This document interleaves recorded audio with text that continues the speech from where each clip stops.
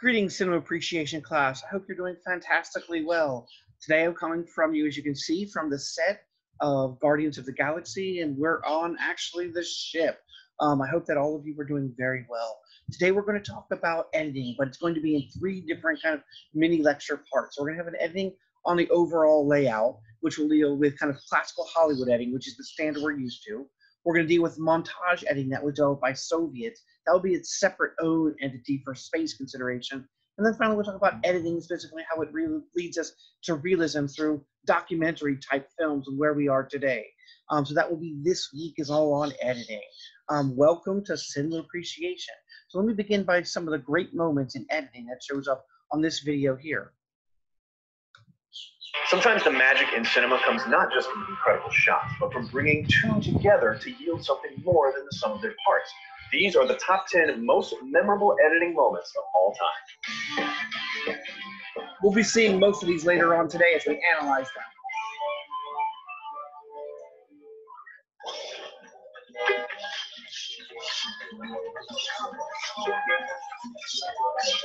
Kicking us off at number 10, the beginning of City of God. Bursting with energy, the very first shots of Cidade de Deus thrust us into the rhythms of music and the violence of the underbelly of Rio. Jump cuts, repeated action, frenetic montage, and a final bullet-time graphic match with life sound like a recipe for disaster. But in City of God, they don't just work, they electrify the screen.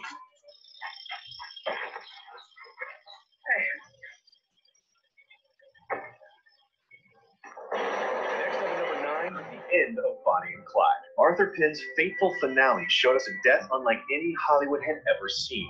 The pace accelerates to breakneck speed as a shifting Malcolm and startled flock of birds bring us towards one last glance between mythic lovers before their slow-mo demise. Can't reach. Now. I got you. Up.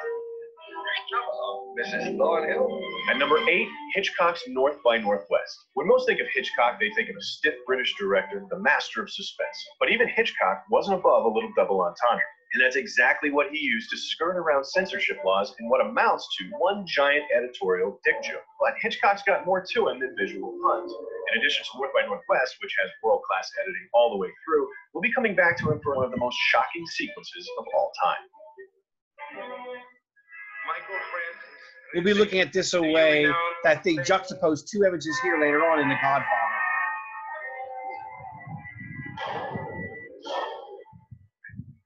Next up at number 7, The Godfather baptism sequence.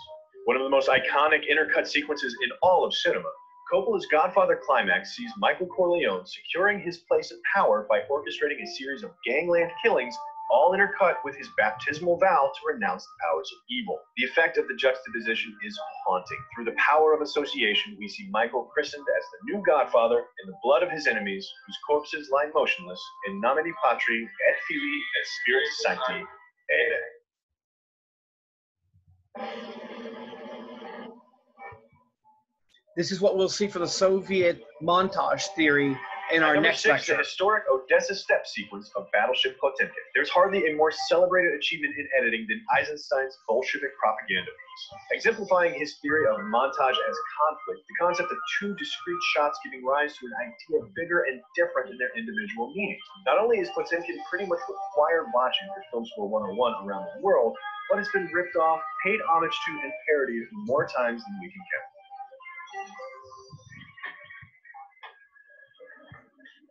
And this would be my choice for best edited scene ever.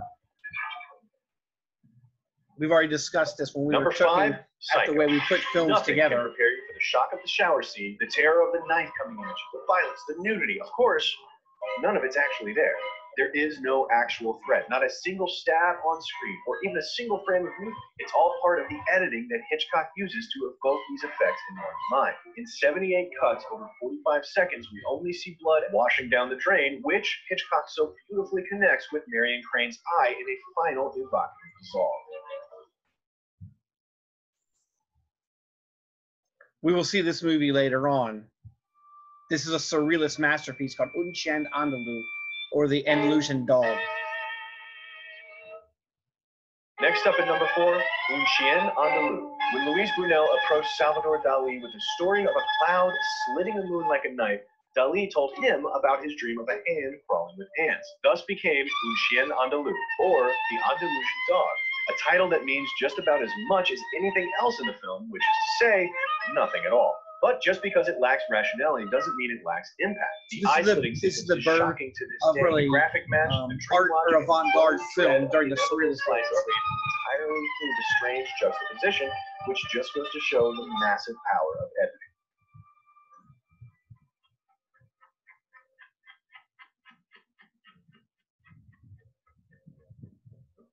And a beautiful opening montage showing you the violence of war. This is from Apocalypse Now. We will see this later as one of the best opening shots of all time. The opening of Apocalypse Now. Francis Ford Coppola's meditative masterpiece on the horror of war and the human soul begins in striking fashion. A series of mesmerizing superimpositions connects the slow-motion memories of helicopters to a ceiling fan and the disoriented Captain Willard.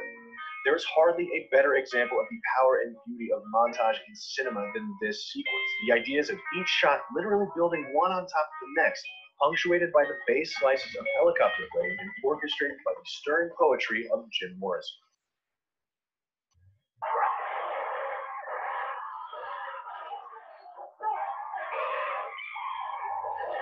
We'll also be seeing this opening scene as well from Stanley Kubrick's 2001. Talk Next about up cutting is on number 2, motion. The Dawn of Man cut from 2001, A Space Odyssey. Spanning millions of years in a single cut, Stanley Kubrick's visual metaphor works on so many levels, connecting the invention of tools to the advent of space travel, the flight of a bone, to our liftoff to the moon. It is this kind of nonverbal communication that makes editing such an incredible medium, communicating, as Eisenstein prescribed, through the clash of imagery. There's hardly a more iconic match cut than this one from Kubrick's masterpiece, but if we had to pick one, it would probably be number 1, Lawrence of Arabia. No, Dryden. It's going to be fun. It is recognized that you have a funny sense of fun.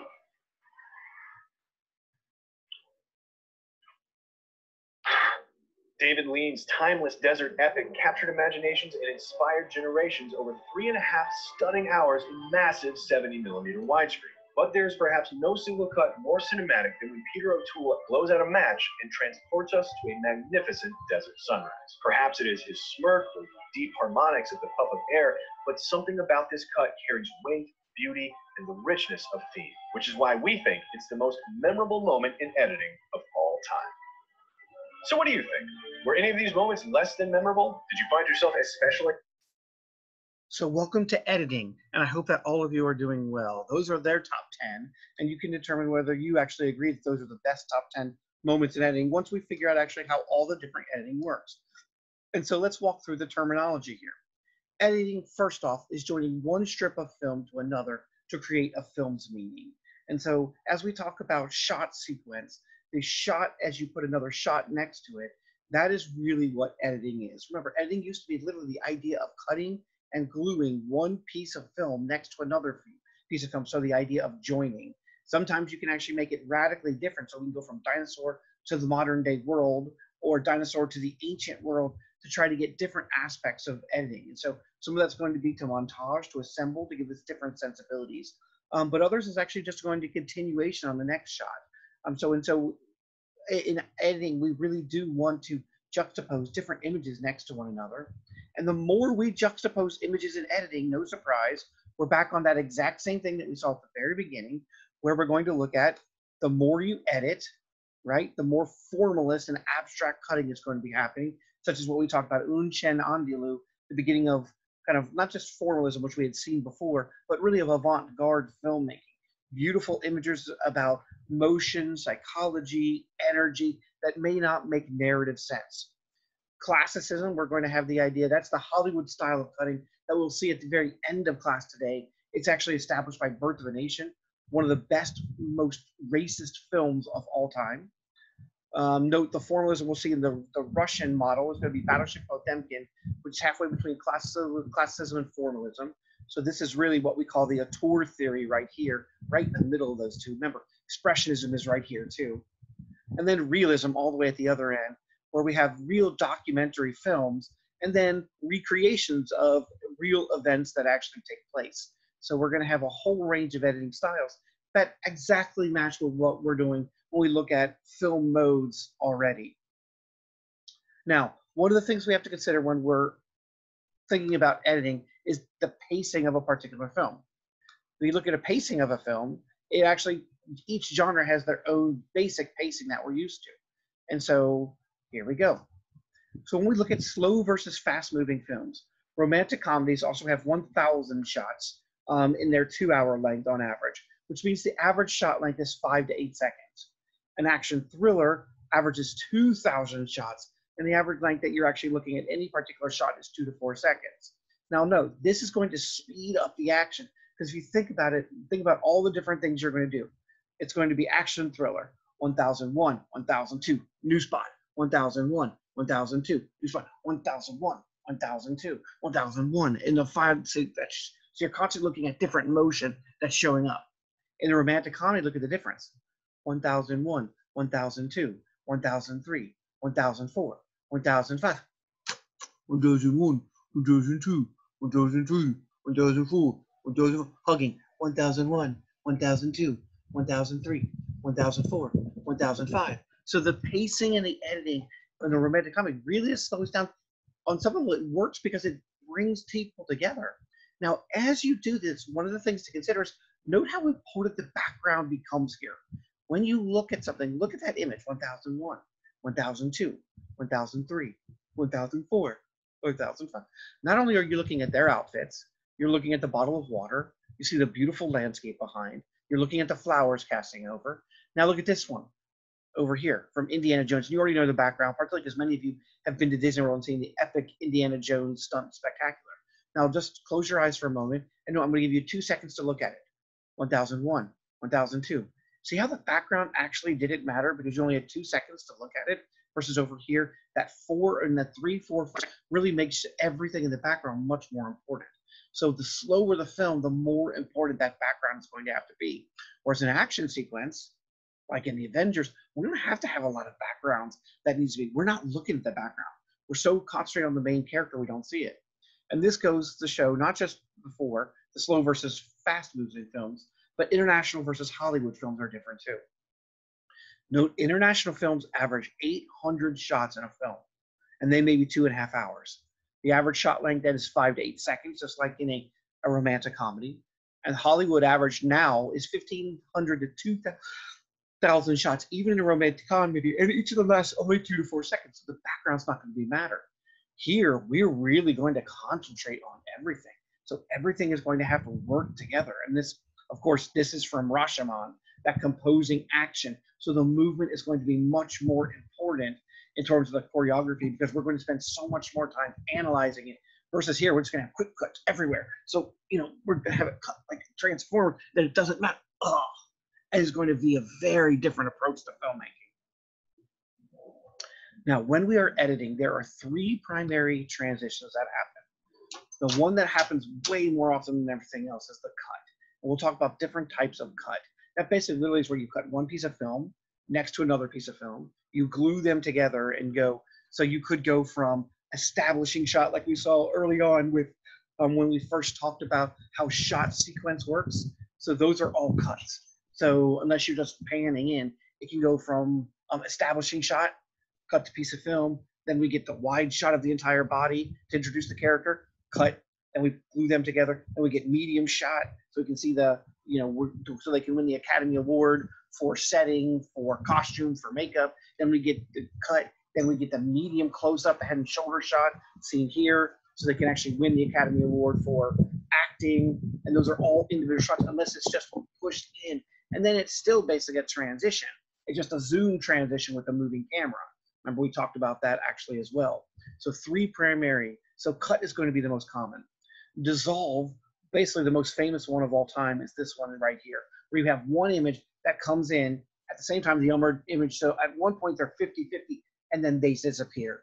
This is generally trying to show you a connection between the two. That's very direct. We'll do this a lot to show you psychological kind of impacts, or if one individual's impact directly impacts someone else's. So if we have a serial killer and then you phone and you see the mom's reaction when they realize that their child has just been killed.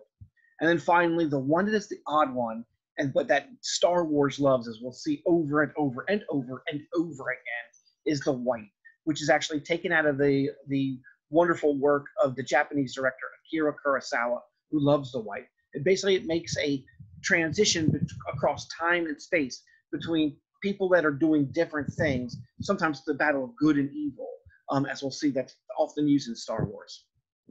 So a standard cut, sometimes just called a hard cut. Note, it's the end of a sequence of frames. So here we have the woman in the shower. Then we see hard cut, right? Then we see all these are hard cuts about what's taking place that's actually in the shower. But note, they're all individual cuts. They're just spliced together. And note, the splicing here, if you remember, was very articulated like this, like in an action sequence, because they were not allowed to show any nudity or breast.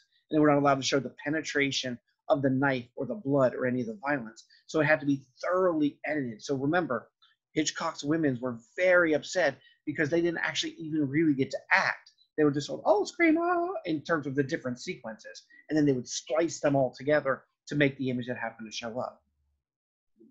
Now, the most beautiful dissolve of all time is actually also in Psycho.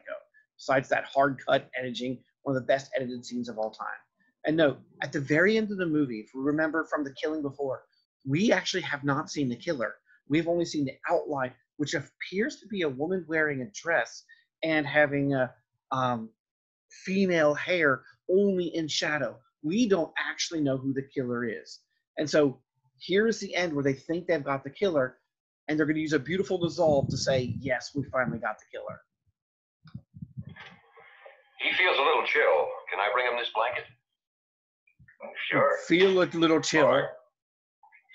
That's the aspect that old people feel.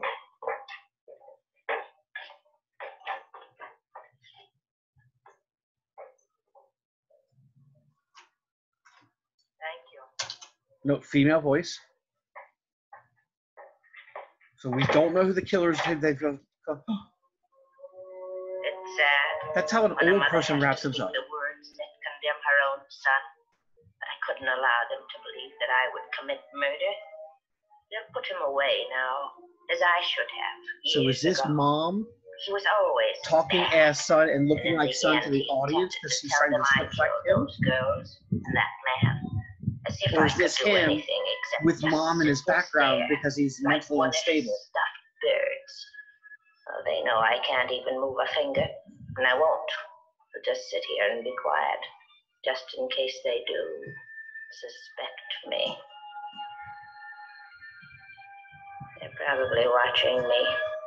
Well, let them see what kind of a person I am. I'm not even going to swat that flyer. I hope they are watching. They'll see. They'll see, and they'll know, and they'll say, why, she wouldn't even. Look at that harm a disturbing fly. face. Now watch the dissolve. See how it dissolves exactly right into a skull for the death? You're going to pull out the car where they're going to find buried bodies. And we still don't know who the killer is. And that's the beauty of Psycho. Is it actually Norman Bates? Is it Norman Bates' mom here? We can't actually tell, because is it Norman Bates as his mom in his head, who's almost got schizophrenia as it shows up? Is it his mom, and we only see the visual outpouring of what she thinks about her son, and that he wouldn't hurt anyone, and so she's taking responsibility? That's the beauty of a dissolve, particularly when it's really well. And then the ridiculousness sometimes. Now, frame wipes can be incredibly effective, but note how many frame wipes show up there. It is a little on the insane side.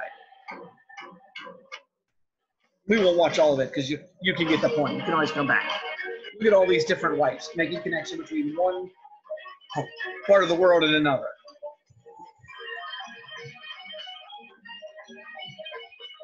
You know, generally a film might have one or two, but the fact that 9 films, you've got more than 100 of them. And this is an effect that George Lucas popularizes because he's so fascinated with the effect from Akira Kurosawa, that great Japanese film director of Rashomon, about the kinetic symbolism with the woman who potentially is raped that we've seen numerous times, and with Seven Samurai, that becomes literally our spaghetti westerns. So note, we've seen his name appear many, many times now. And it will appear one more major time.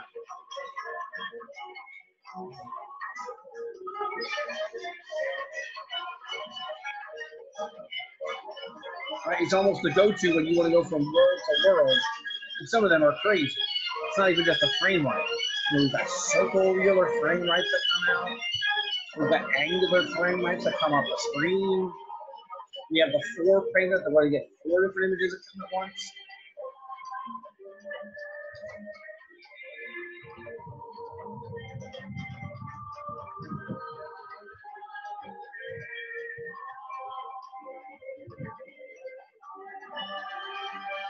It's too many. So it is a trope that they use in the editing of the Star Wars films. Now, another one that we're actually going to look at is called a cutaway. A cutaway takes the audience away from the main action or subject. You see what's happening outside. So we oftentimes use this for drama or comedic relief within the process. So a cutaway is basically where you have one character, and here you'll see this particular character acting like a complete ass to a parent on the phone, or is it because he believes he's talking to someone else? As you see the comedic effect when we actually play around with the frame or the cutaway. Ed, Runny. This is from Ferris Bueller's Day Off, a great How are you 1980s today, comedy. sir? Well, we've had a bit of bad luck this morning, as you may have heard. Yeah, I heard, and I'm all broken up. Boy, what a blow. Yeah. Well, it's been a tough morning, and we've got a lot of family business to take care of, so if you wouldn't mind excusing this phone, I'd appreciate it. Oh, sure. I'd be happy to. Yeah, you just produce a corpse, and I'll release Sloan. I want to see this dead grandmother firsthand. It's all right, Grace. It's Ferris Bueller, old twerp. I'm going to set a trap and let him fall right into it. Ed, I'm sorry. Did you say you wanted to see a body? Yeah, that's right. Just roll her old bones on over here, and I'll dig up your daughter. You know that school policy. Oh. Was this your mother? No, my wife's mother. Ed Rooney's office. Hi, this is Ferris Bueller. Can I speak to Mr. Rooney, please? Thank you.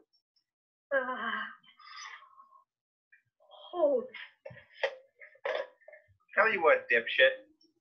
You don't like my policies, you can just come on down here and smooch my big old white butt. Tuck her up, Buttercup. Ferris Bueller's online too. So here we see the cutaway, where we're going back and forth. We could do the same thing with this music for drama. You'd be talking to a serial killer. You could be seeing one thing and really a serial killer sees something else. So you can have multiple cutaways within the same scene. And that's the impact of cutaway. We're also going to have the impact then of what's called a cut-in. Cut-in is when you join 2 pieces of film, but it's a cut that focuses in generally on a detailed information of the subject. They may get a letter, they may get an email, they may get a text. The killer is right behind you and you need to know it. And you see it, and then the next shot, of course, is where you see the killer. She turns around and she sees it right before it. A very famous one is from The Shining, where Shelley Duvall, locked away in this horror film, comes up and realizes that her husband is going mentally insane because he's been working on a book. And she sees the book, and here's what it says over and over and over and over and over and over for pages and pages. All work and no play make Jack a dull boy. And then he turns around, and there he is in this kind of demented state. And the film kind of progresses from there. She's locked away with no way to go, but she's got to protect her son as well. Now, we're also going to have a lot of times on cutting on action. Cutting on action, again, is a cut. So it's joining 2 pieces of film together that otherwise you would not see in natural order. It's a cut that links together 2 compositionally similar scenes. For example, the imminent pulling of a gun may cut to a champagne cork firing off.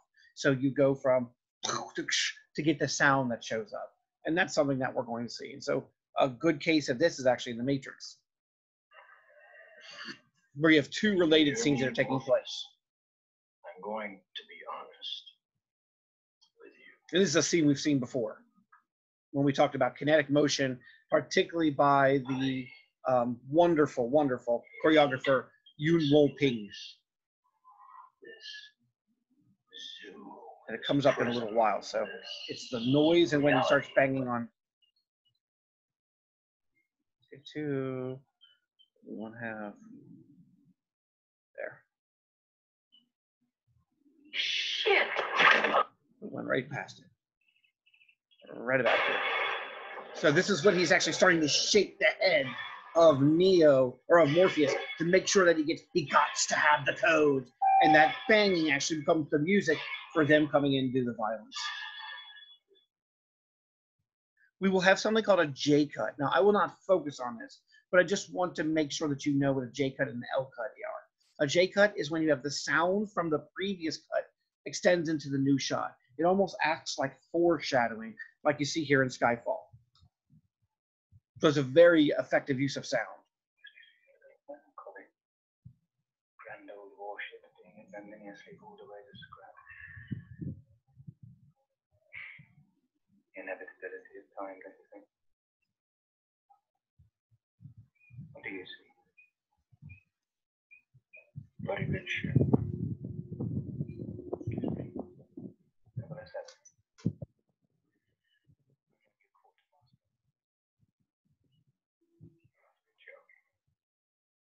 Why, because I'm not wearing a lab coat. Just used to have spots.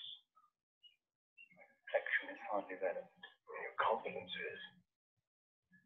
Age is no guarantee of efficiency. And youth is no guarantee of innovation. I'll hazard I can do more damage on my laptop sitting in my pajamas before my first cup of Earl Grey than you can do in a year in the field. Oh, so why do you need me? Every now and then a trigger has to be pulled.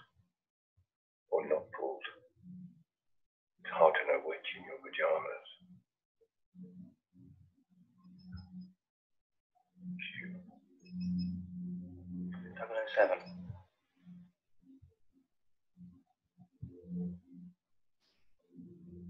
And so the J cut is when sound from a previous cut at the beginning of that continues on where you hear the gunshot that comes in, and then they continue on into the comic. The L cut is exactly the opposite. The sound from the previous cut extends into the next shot, as we see here from Fight Club. Now, when we do match cuts, matching cuts are movements, pace of two opposite environments together. So in 2001, we've already seen this cut before. This ape or chimpanzee is going to throw the bone, the first tool mankind ever invented from millions of years ago, showing our evolutionary roots, and it's going to convert into our modern day tools to see the world. So that's called a match cut or matching on action. We also have crosscuts. Crosscuts are the idea when we have two different stories that we want to make a relationship to. So these are all different types of cut. I said that was the most common form of cutting out there. So note, we're cutting back between two different scenes. So we can call this crosscut. We also can call this intercutting.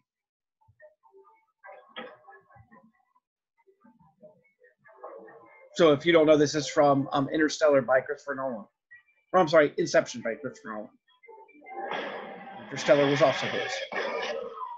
But you see how we're going back and forth between two different actions. Right? We're showing that these situations somehow are related.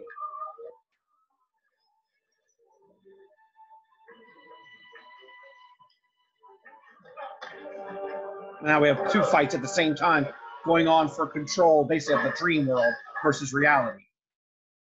All right. The most common form that we're going to see when we cut is called cutting to continuity. And so this is simply, and we use this in every film, it's the type of editing in which shots are arranged to preserve fluidity in action without showing everything at all. I had mentioned this before. Let's say we wanted to talk about what I did today. My life is pretty boring on a daily basis. I got up, I showered, I had breakfast, I helped my children get ready for school, I drove to work, I taught my first class, nothing you want to see yet. So what do you need from my aspect to make sure, let's say something terrible happens at Miami-Dade College. Maybe someone gives me corona, and it's the story of corona and the spread from Miami-Dade College, which has 160,000. So far, all you need from my background is my alarm clock for me waking up, me getting in the car, because you assume he showered, he's a professor, he got into his car, he drove. So you need three shots. You need me getting up, 6 a.m. You need me opening up that car door, and then you need me teaching. You make the assumptions of everything else. Because otherwise, that's 4 hours of the day that you do not want to see in a 24-hour film. Life moves at a boringly snail's pace until the action happens. That's what cutting to continuity is. And then the opposite of cutting to continuity is where we show you consciously that you're watching film. So this is called discontinuity editing. Conscious experience of watching an art form. It denies the suspension of disbelief. And the most famous case of this is French New Wave, Breathless by Godard, also on your top 100 list, specifically because of discontinuity ending. We'll talk about the impact of French New Wave later on as well.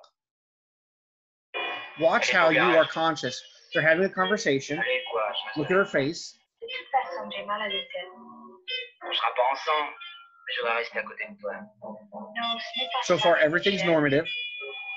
Oh, we had a weird cut there. A different weird cut, and her in a different background. C'est idiot. So this is either very badly edited, so sometimes we'll see, or it's actually discontinuity. They are making you conscious that you're watching a film and not just watching two people from the back of the car. That's what discontinuity editing is.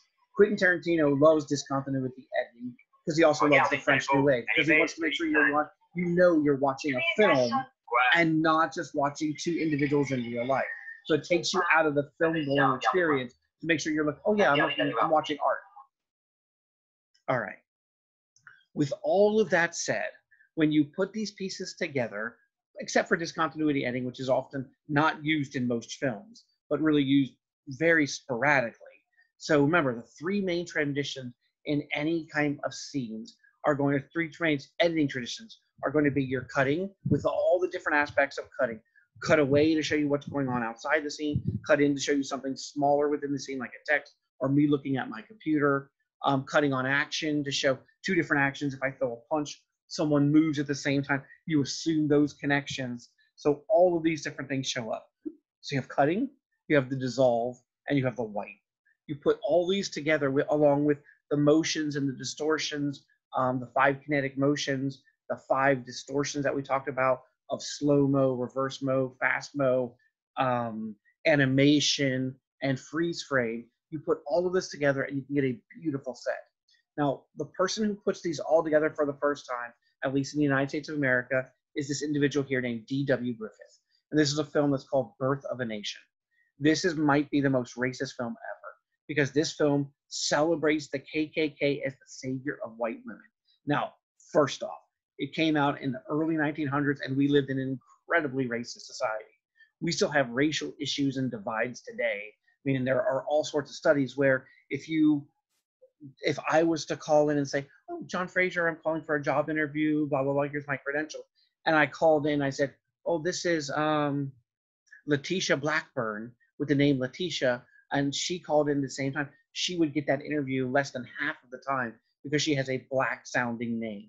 It's terrible, it's awful, but that is still the United States we live in. So let's not get past the idea that we are not still living in a racially charged, racially racist or racial environment that shows up, that disenfranchises people that are not white, wealthy, heterosexual Christians. We can look at all the studies within. I have advantages over others. This film markedly said, that's good we have advantages. Why?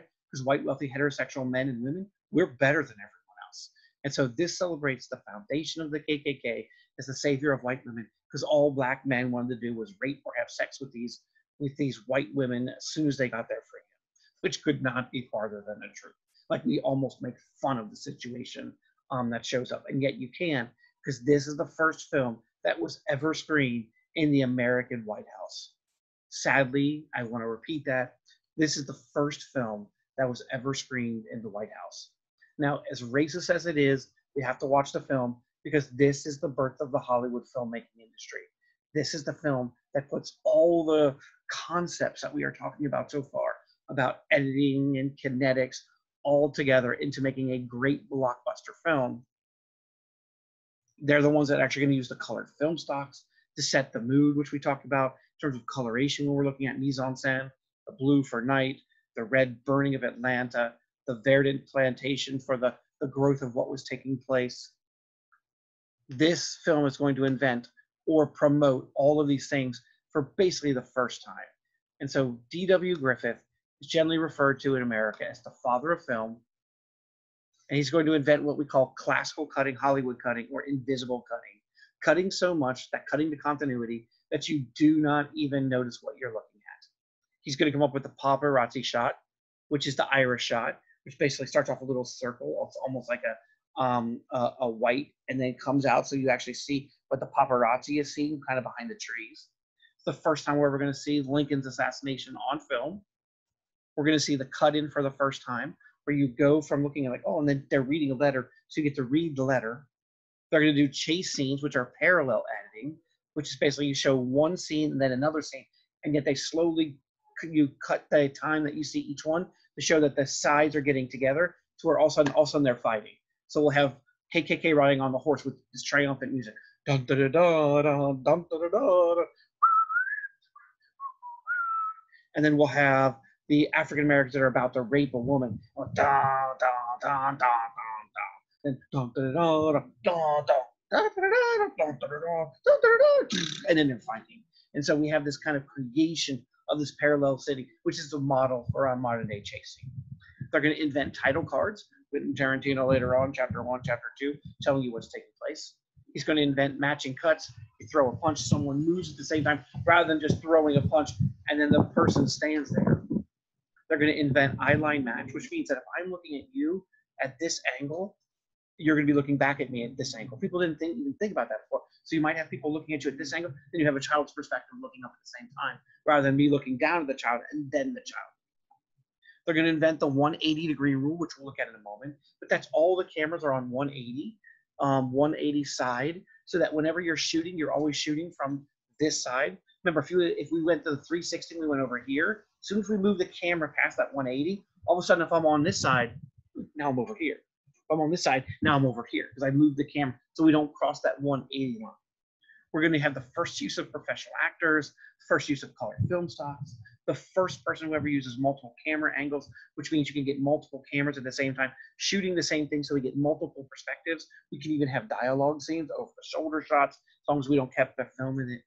We're going to have a reverse shot for dialogue. So I'm talking, now who am I talking to? Now I'm talking, now who am I talking to? So that, and finally, these lovely long takes that we're going to see in romantic comedy for lyrical songs. So here's the 180 rule. Note, you don't put the camera on the opposite side, as you can see in this particular thing, and this is what your book talked about. So everything looks normal here. Blue person on the right or the left, blue person on the left, blue person on the left. If you go to camera D over here, all of a sudden, blue person, and we're consciously looking at, oh my God, we're looking at a film, right? It's not just really.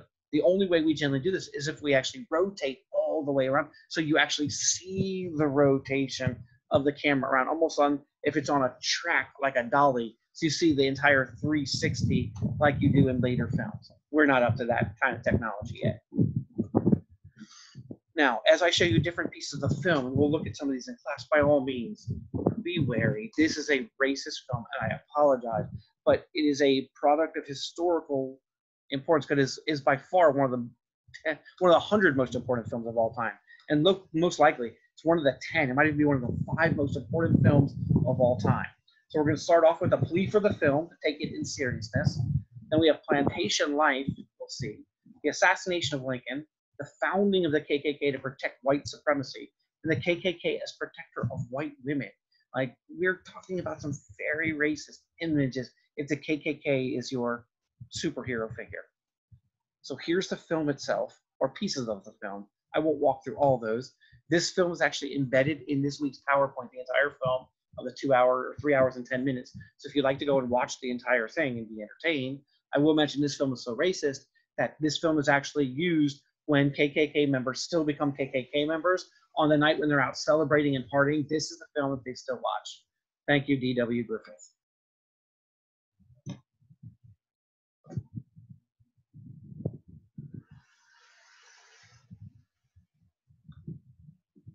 So here's the plea for the motion picture, basically the title cards that were going to come up. Note, it's meant to be a silent film, and yet there is still background music as we talked about. Note the references to the Bible and Shakespeare, and we're about to celebrate the KKK. That is some racist BS that we have to deal with from our past, and still have to deal with. It's based upon a novel called The Klansman, so they give you all that information. We're going to start off with plantation life.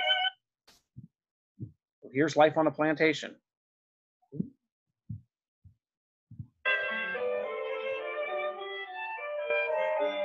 Women taking care of their men, gender stereo roles. This is what's happening.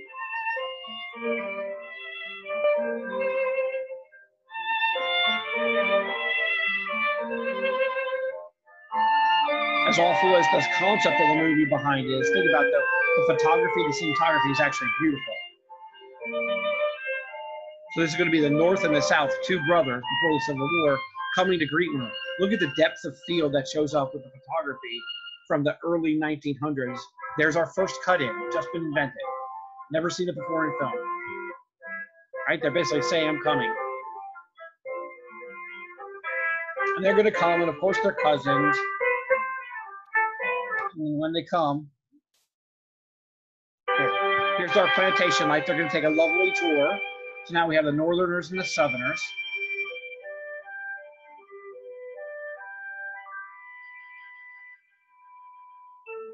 Picking cotton, if you don't know. Now this is also a racist scene right here. Look how happy the slaves appear when the slave master comes. They're supposed to have 2 hours off to rest in the heat of the day. Look how happy they are that the white slave man master is coming, and they're going to actually put on a show for him and his betrothed.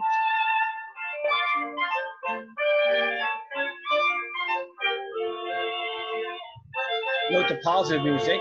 Like this is just what they want to do on their time off. Remember, these are people that are working in the heat of the day. And you will notice there's a number of individuals that here are not actually African American or African descent. They're actually, a lot of them are white people in blackface with actually black tar on their face, so they can poke fun even more at African Americans. And look, they get bored with it, this performance, and they wander off. Of course, the African Americans don't continue to dance. They were doing it as a performance because that's what they were supposed to do. They're not supposed to look that happy about it. Then we go to the assassination of Lincoln, just to show you the various aspects. Note the different colorations. We scroll through. Let's see if it's off. Here we're at the theater.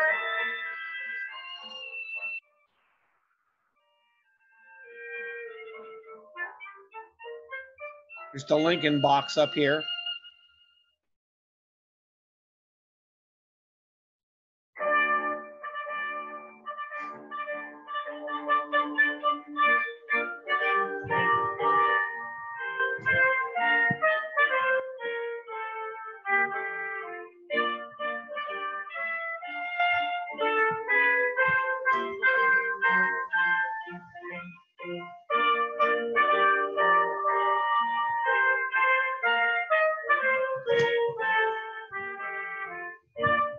Now, ironically, the South was very happy with President Lincoln after the Civil War and after the loss. And that is largely because he wanted Reconstruction, he wanted to rebuild the nation. He didn't want to exact punishment or the death penalty on anyone that were the traitors to the United States when they actually left the United States. And so it was a blow to the South, ironically, when he gets assassinated, unless you were thinking the idea that we would go back to slavery even after it had been outlawed. But he really was for bringing the country back together. He didn't want the war initially. No, here's the Guard. This is why we protect the president way better today, as you'll see.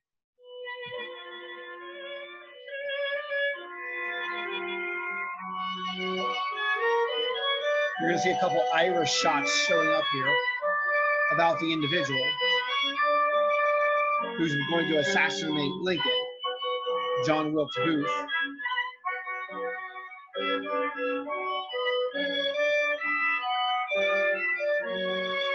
Note he goes from the darkness to the light, so you can see. So that darkness to the light is generally a good action. And note, when he does it, that allows Lincoln to get assassinated. So is D.W. Griffith promoting the idea that it's all right to kill? There's the Irish shot right there.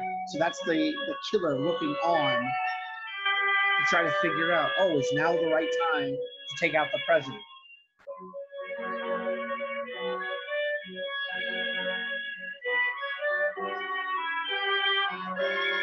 Look in the Irish shot there. And even here, he looks a little demonic. So it might be that he actually is thinking this is a negative image as well.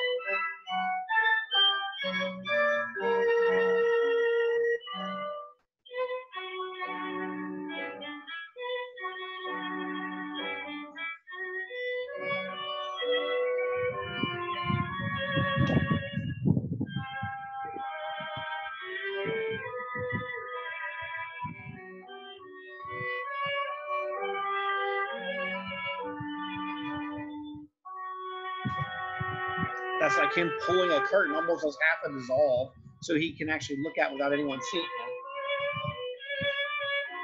And now he shall disappear. Note he's in the light, goodness, and now he's going to go hide in that darkness. All because the guard left. He's thinking about it, and now he's going to go do it.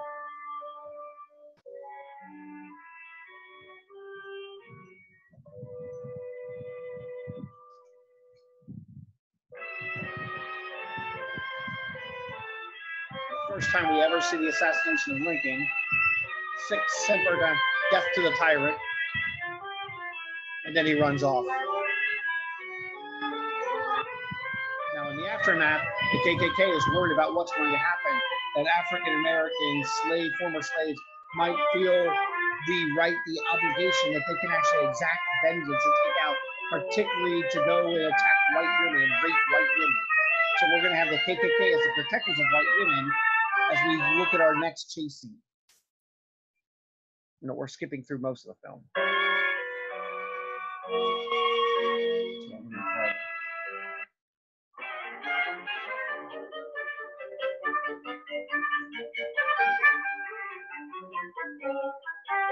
So here we have the Black Army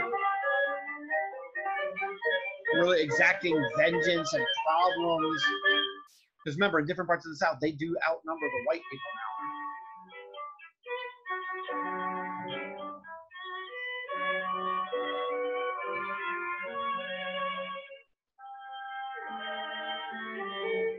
See white women being entertained by African American or by people that are mestizo, mixed ancestry. And so, of course, quote unquote, they're in danger. And yet you see how gently they've actually been treated here.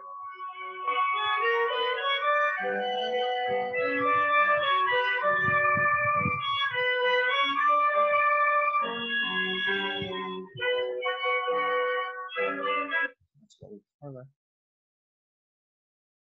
So here's our chase scene.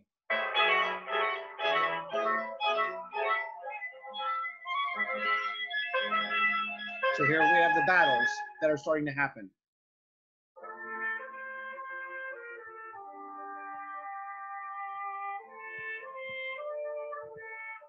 All right, peacefulness here together. We've got to protect beautiful white women. Sometimes even from themselves because they can't control themselves with beautiful African-American powerful black man around. But here we have the Black Army coming to attack them. And who will save them? Who will save the white man in the cottage in rural America? We need someone to protect them. So of course we're going to have the KKK as the heroes here. As we're about to see.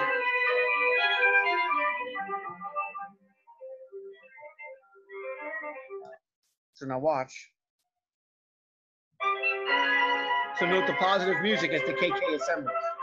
What's even more amazing about this particular film in the 1900s, so here's that battle scene now that starts to fight up. Right, so we've actually brought the two individuals together, two different scenes, and now we're fighting over it. And look how positive they're treated. But the amazing thing is, they did not even have to ask people in the United States when they were looking for extras, they did not have to provide extra costumes. They already had their own KKK costumes. So these were costumes that Americans in the South already owned. Look how common it was then. Right, white woman who's about to be damaged and taken by the black man. And so we have the KKK, thankfully, coming in to protect all of us.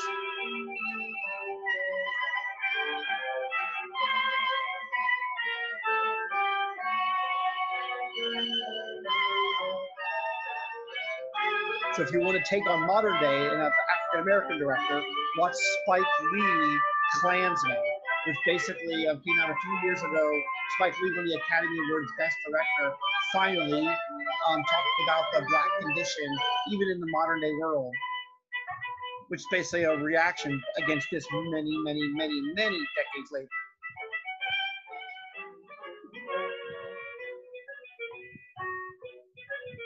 And now we got to go save the white woman. And so it's a celebration of KKK heroes.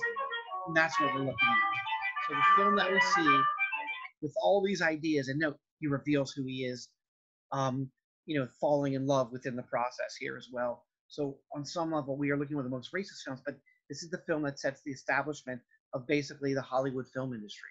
If you look, and we go back a few slides, I mean, look at this. One film. We have the invention of the Irish shot for the John Wilkes Booth scene, the cut-in scene, the chase scene for parallel editing, showing the good, the bad, and the two stories coming together, inventing tiled cars, inventing matching cuts, inventing eyeline match, inventing 180-degree rule, professional actors, color film. It's hard to make a case that this is not one of the most important films in terms of influence in all of film history. Remember, because when we talk about influence in film, we talk about money it brought in, it was commercially a huge success. We talk about the technical innovations, this lines them up. We talk about the influence on later culture, absolutely lines this up in every capacity. And aesthetics for awards, this was considered the best, the foundation of the Hollywood film industry. It's fantastic. Thank you very much. So I'm sorry that we have to talk about all these positive things about a very negative film, particularly when we want to make sure that we understand that racism still exists in the world. So that's what we want to get to. Have a wonderful day. Bye.